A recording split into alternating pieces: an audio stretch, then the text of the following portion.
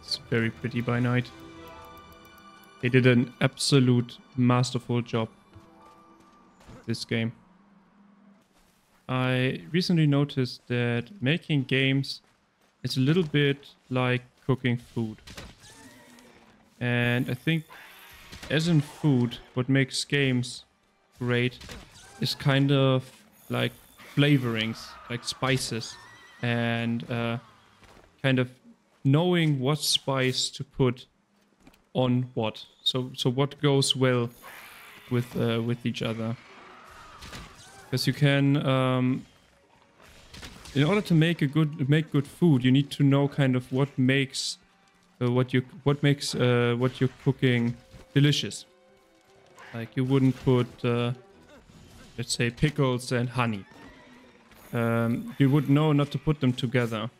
But it also means when you have pickles, you kind of need to know that you're making something with pickles, and that pickles are great on a burger. So if you're making a burger, you definitely want some pickles on there. At least I would want some. That goes according to taste as well, and that is something that plays into this whole thing also. But if you don't know you're making a burger when you're making a burger, that's sometimes like when games don't realize what they are and what makes them great. And I think you can really see a lack of this understanding in many sequels that have come out lately. For example, Bethesda with Starfield. After Starfield, I have to assume that Bethesda didn't know what made Skyrim great.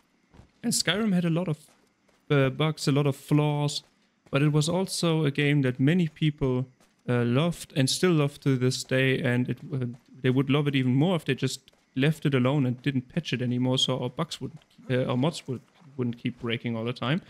That's another thing. Yes, and I think you really notice when a game studio doesn't know what product they're actually making. They think they make, spaghetti when they're actually making a burger, and then they create problems. You don't want tomato sauce on a burger. At least I wouldn't assume that that's great. But you definitely want tomato sauce on spaghetti. But you wouldn't want pickles in spaghetti. So if you're not aware of the product you're making, it's just not going to be good. And the other thing is, you kind of gotta at some point commit to a certain kind of flavor, let's say. You also, in order for your game to be something, it has to not be a lot of other things. And I think that's something that we can see in Baldur's Gate 3. This game knows it's not a fast-paced action game. It's a strategic, great role-playing game, and it plays to its strength tremendously. It doesn't try to add some shooting minigame in there or anything of the sort. And I think that elevates this game to the height it has, and that's why it earned so many prizes. It knows to capitalize on their voice actor talent and on their story writing, which is then absolutely amazing because that's what they focus their resources around.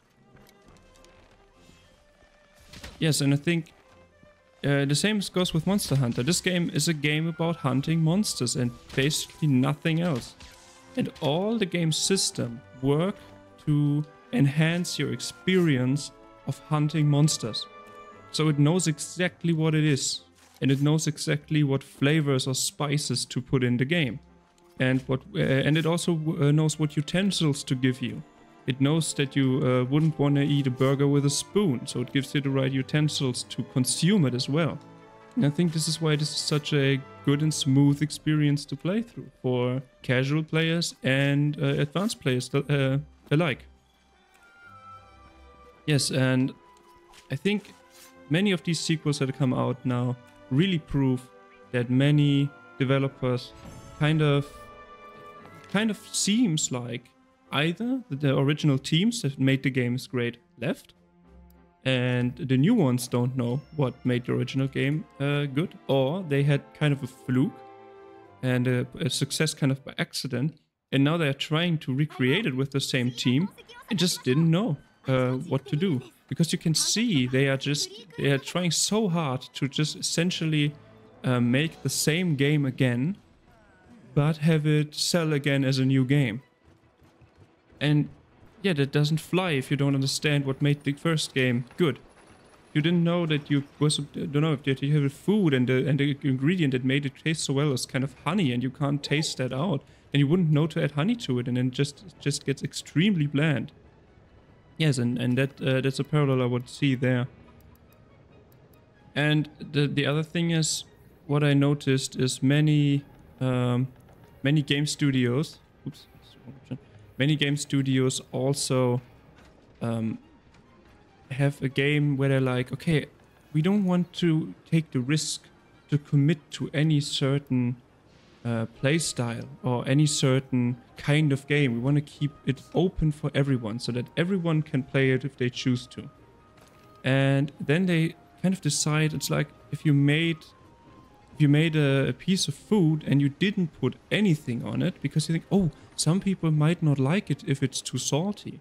Or some people might not like it if there's any pepper on it. Or maybe some people like it if they wouldn't like it if there's too little pepper on. So they kind of try to balance all these things out and make this food kind of, or this game kind of accessible to everyone. And I think it's the same with food. There's no good food on the planet that is enjoyed by everyone. And if you try to make that, you're probably gonna create a product that is extremely inferior. And I think we now see that displayed absolutely clearly in those last game releases. And I'm so happy that at the Game Awards, a game like Starfield didn't get a single award when a game like Baldur's Gate was on the same list. Because that would have been an absolute shame if there would have been any category where Starfield had won over Baldur's Gate. Because in Baldur's Gate you can see that there's a loving game developer that understands its products, that gives it enough time in the oven. And enough time in the oven didn't mean that we couldn't play it. It was in early access for I think like 2 years. And yeah, so you, even as a consumer, you couldn't be like, oh, this is taking too long, because hey, if you wanted to play Baldur's Gate, go right ahead. I mean, the early versions had some stability issues. That was definitely the case. But if you really wanted to play that game, that wasn't something that would have seriously held you back. Not by a long shot. Yes, so Larian has again demonstrated that this is definitely possible to do, to still release a great game in the current times with the current prices and the current economical climate. And I think many other developers, the moment Baldur's Gate 3 released, many other developers just completely lost their excuses on the absolutely bland games they made, because games are essentially a form of art. And if you think you're making just a bland consumer product, of course that's also what it is. This can't be ignored. It is also a consumer product, but it is also a piece of art. And if you don't add the art, it just won't work. Yes, and I think many people, many game studios nowadays just are really focused on the monetization aspect, which is absolutely understandable because they're companies. Of course they want to monetize their games, and we can't fault them for monetizing their games in a good way. I'm also that I wouldn't want that to stop, because making games very expensive. It's just how it is. So I can understand them increasing their monetization, but if you lose track of the art in the meantime, yeah, then you set yourself up for failure. And I think that really stems from the working processes in modern software development, which are just so formulaic and just choke out any creativity with absolutely minutely pre-planned activities and meetings every day to an absolute to absolute mind rot, essentially, and people being involved in a creative process that neither have technical understanding nor creative understanding, and they kind of tell you then what you're supposed to make. Must be a horrendous atmosphere. So I have every understanding for the actual game designers and game developers that work on such a game. That is 100% clear why they can't. Even if they bring the right creativity and drive to the game development, then they often can't really use it. They can't really inject their creativity into a game because creativity inherently is dangerous. And you can't have anything dangerous or risky on a product. You can have something dangerous and risky on a piece of art. And you can see that in Baldur's Gate. I mean, the Spears scene, it was risky, but it also made the game interesting and absolutely likable. That they put that in there. And they knew they were taking a risk. Of course, the risk paid off in the end in PR, because it put the game out there even more. But yeah, I don't think we would have seen anything like that from another big game studio. At least we haven't in quite a while, or not intentionally, at least. Yes, and I think if we want as players to have better games in the future, we gotta keep an eye on these processes, on how these games are made. And we gotta really point out when a game studio does it really well, like for example Larian. I think they deserved all the credit they got and all the praise they got. They made an absolutely wonderful game, which again wasn't absolutely perfect. Act 3 has some major weaknesses in Baldur's Gate. It's not like this game is like they just put out a perfect piece of art that just the game to end all games. No, Baldur's Gate 3 can be improved upon, as they demonstrated, because they keep adding things. They keep improving on it. And in order for you to be able to improve it, there has to be something to be improved. So this argument doesn't fly either. It's a high quality game, but it's not a absolutely unthinkable kind of quality that is never to be repeated like some other game developers put it. It's definitely not the case. It's because that was one of the arguments I heard, that yeah, they had like that's a one in a lifetime game, and they had very unique situation and possibilities and whatever, and they can look back on a long history of blah blah blah blah blah, and just, this argument just doesn't fly, in my opinion. With the resources that AAA developers have under their wings,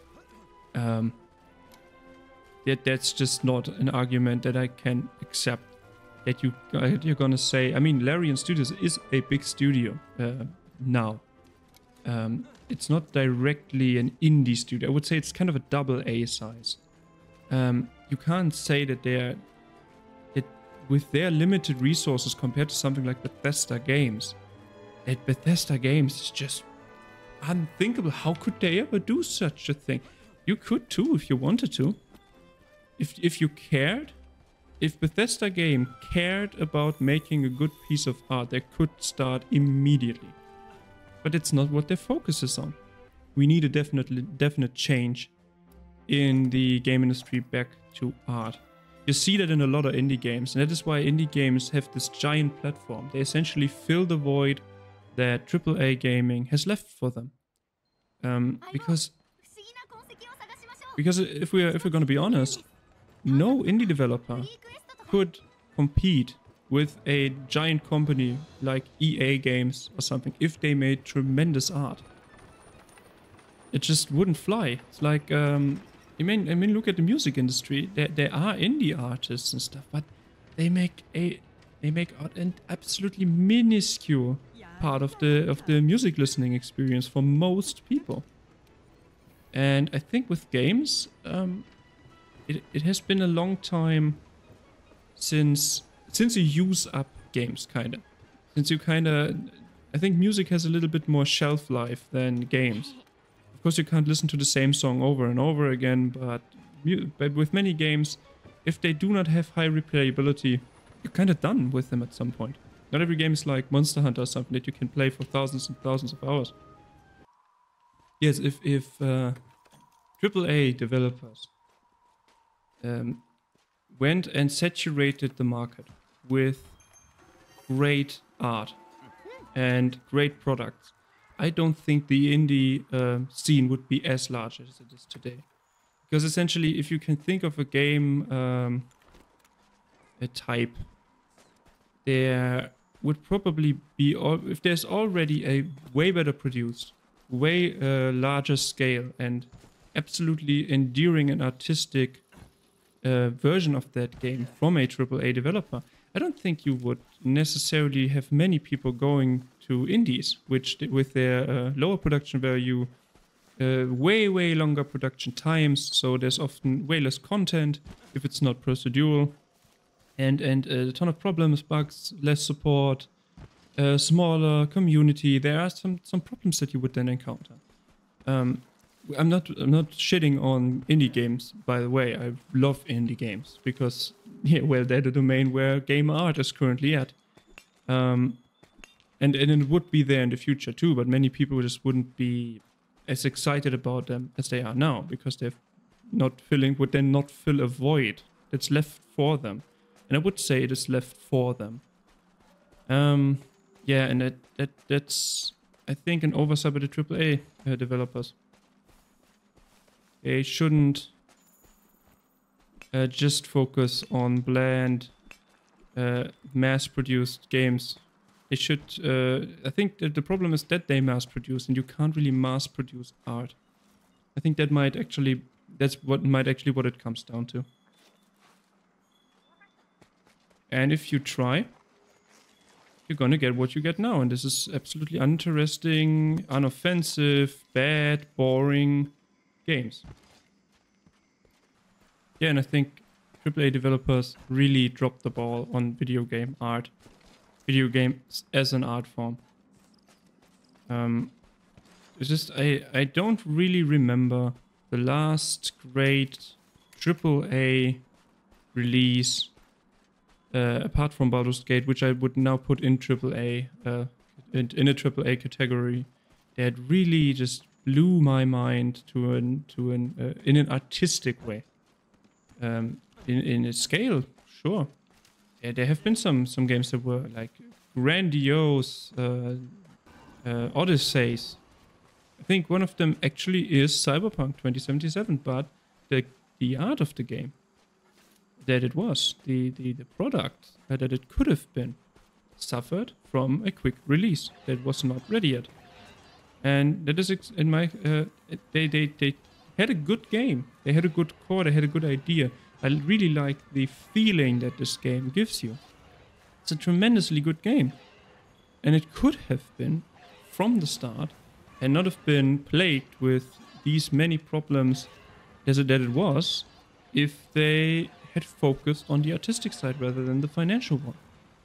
I think we would now probably even have a better product because the base of the game would have been left in the oven to long enough to get back to my original analogy. This is a prime example of financial success topping the artistic side. And it's not like this can't be understood because it costs a tremendous amount of money to make a game of Cyberpunk 2077. If you dabbled in any game development ever, you know that just producing... If you walk through the city in Cyberpunk, if you walk through Night City and you just look at one of the walls and you just keep walking along it for a bit, and you will find that there's graffiti on them to give it a city feel, you know? And making those graffiti cost an astronomical amount of money. Just those, and not to think about the walls that they are painted on, the textures for the walls, and the 3D models of the buildings that the textures are projected upon, and so forth and so forth. And you got an entire city made like that, and this is a tremendous amount of investment. And sure, if you were one of the investors and you put millions into a game like this, if you were not an investor, but if you're invested in the game, then this would make you kind of squirmish to be like, okay, I'd like to see some return on my money, please. Can we kind of get this going a bit? So I understand that there was financial pressure, and it's something you absolutely cannot remove from any sort of sold art. It doesn't matter if it's just drawings, if it's games, if it's music. It doesn't really matter. You cannot remove that aspect from it, but you gotta shift your focus. You gotta balance it out a bit. And what I'm seeing right now is a tipping of the scales towards profitability and the product side of the games. And this is going to hurt the game industry in the long run. I think people are building on a foundation, on a beautifully solidly built foundation that was built by very creative and risk-taking people in the past. And they are building an absolutely crappy house on top of it. You gotta ask yourself, when are people going to lose interest in the AAA gaming industry? Because that's sooner or later gonna happen. I think I already see at the beginning of this. Because people aren't as hyped anymore for AAA releases. You could see that in the Game Awards. It was ridiculous. There was an advertisement with a reward show attached to it. And people didn't care about many of the games that were announced there. I mean, luckily the new Monster Hunter game was announced there and I liked it very much. But aside from doing a big mistake with some DRM, Capcom has some trust build up in my opinion. They're not a perfect company, they are a company. They are always focused towards success, and you gotta realize that when talking about companies, they're not your friends. And they want to give you a successful product. That's what they want, that's their focus, successful.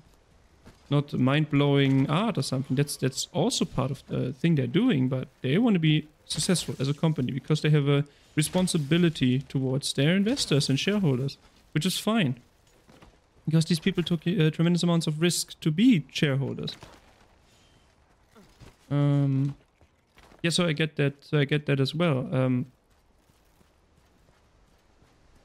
But man, we gotta turn the ship around at some point. At least steer it in a little bit of another direction. I'm not saying stop the ship.